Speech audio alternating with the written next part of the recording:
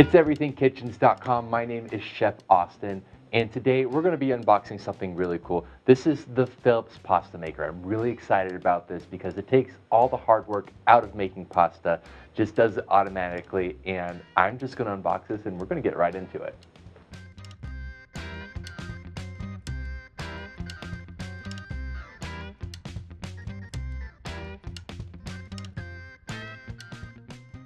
Let's see what we got inside the box. So my favorite thing to start out with is the manual. So we've got our black and white manual right here. It's got the warranty information, all the pieces and parts in here, how to assemble it, what to do. So this one's black and white. I like that they also included a nice colorful one. So this is a full color booklet of how to start making pasta, and it even has some nice recipes in here. So look how beautiful that is. So I'm excited to make some beautiful pasta with this guy. And what else we got here? And we've got the incredibly condensed one-page version of the instruction manual too. So it's nice that they have a bunch of these for you. What else we got here? We have some measuring cups right here, and this one is your liquid measuring cup. So you can add eggs and water in here, and it tells you where to fill it up to on these lines. And just pro tip, when you're adding eggs and water, be sure to add the whole egg first, then add your water and measure up to the line and then whisk it. If you whisk your eggs first, that's going to give you extra volume and your pasta might not turn out properly. You need exact measurements. And we've got a toothbrush. So this is for after you eat your pasta, keep your teeth clean. No, it's for cleaning the machine. So there's some bristles in here to get into all of these guys. And these are the pasta dies themselves. So this is the fettuccine die. So that's your flat fettuccine noodles. We've also got a penne. So this is for those long tubular noodles. And installed is the spaghetti noodle die. All right, and then the last thing we have is the actual pasta maker itself. So it came assembled like this. So we're going to check this out. We're going to get some flour, some eggs in here, and we're going to make some pasta.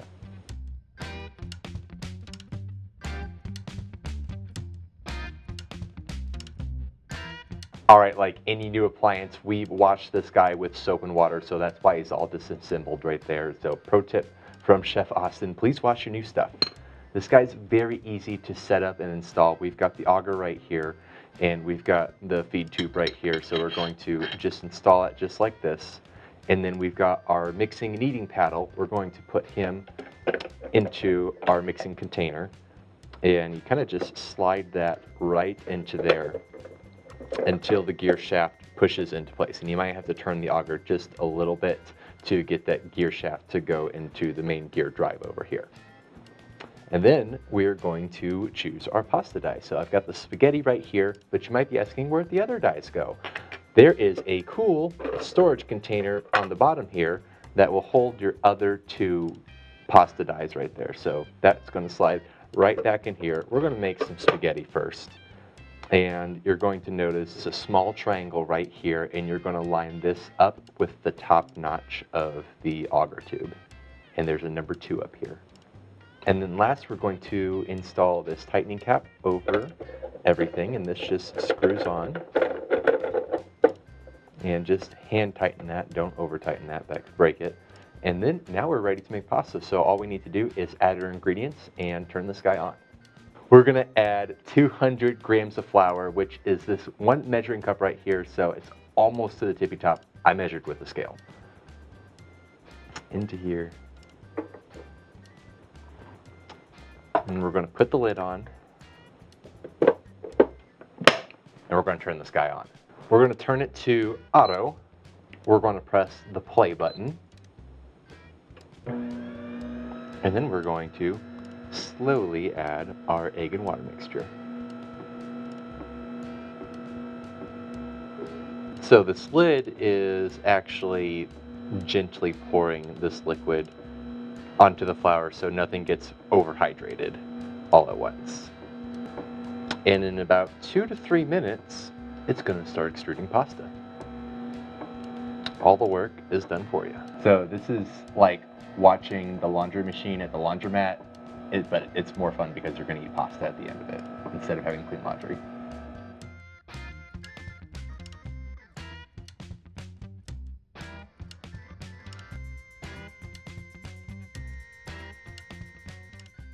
So on the auto function, it stopped for a second and then it changed gears and went in reverse. And that's when it started to extrude all the pasta. So you can see we're getting a really nice nest of spaghetti. Ooh, it's kind of warm too. That's fun.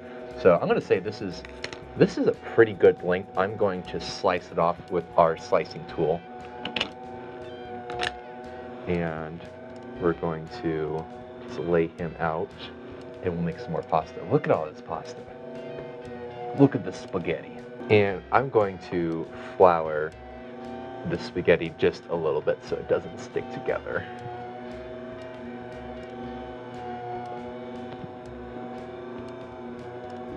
While our other pasta extrudes. Oh yeah, look at that spaghetti. Make a nice little spaghetti nest, and we'll cut this guy off.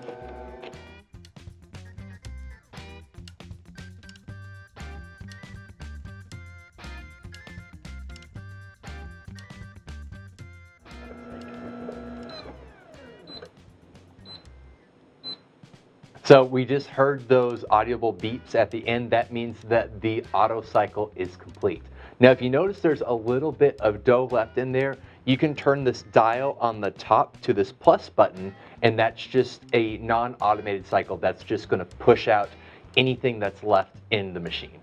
So let's take a closer look at these noodles. You can see that we got nice individual strands.